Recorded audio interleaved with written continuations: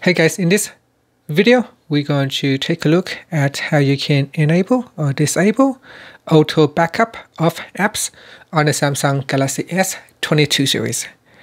First, tap on the home button to go back to the home screen, and from the home screen, swipe down at the top and tap on the settings icon.